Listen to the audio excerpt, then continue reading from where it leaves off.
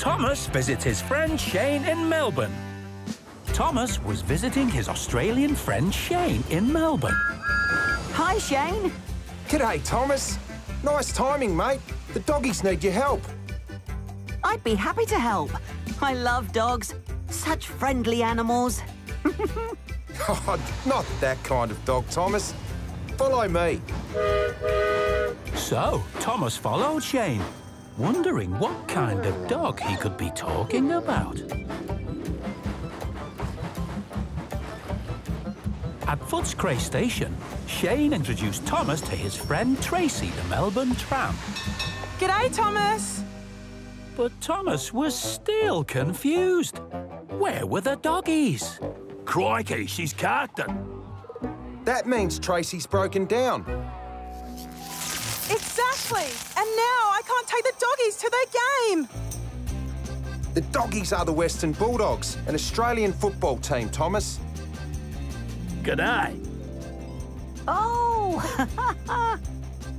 My coaches are full, so they're going to miss their football match at the MCG. Not if I can help it. Hop on, everyone. I'll get you to the game on time. Thanks, mate. Cheers. Righto, Thomas. Let's get going to the MCG. Stop! We're late for the game! Wait for us! Of course. But you look a little young to be football players. We're not football players. We're Jack and Kylie, football fans. I support the Bulldogs. And I support the Cats. Cats versus dogs. That'll be exciting. I love football. Sodor United are my favourite team.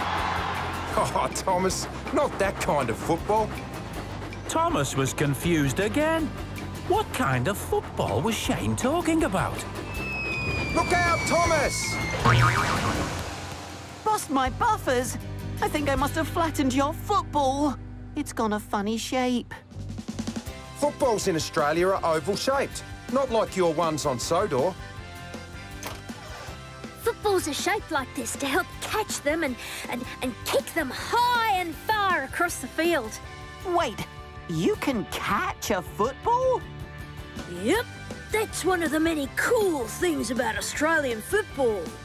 Cats and dogs playing football? Flattened balls you can catch with your hands? I can't wait to learn more about Australian football. You've come to the right place, mate.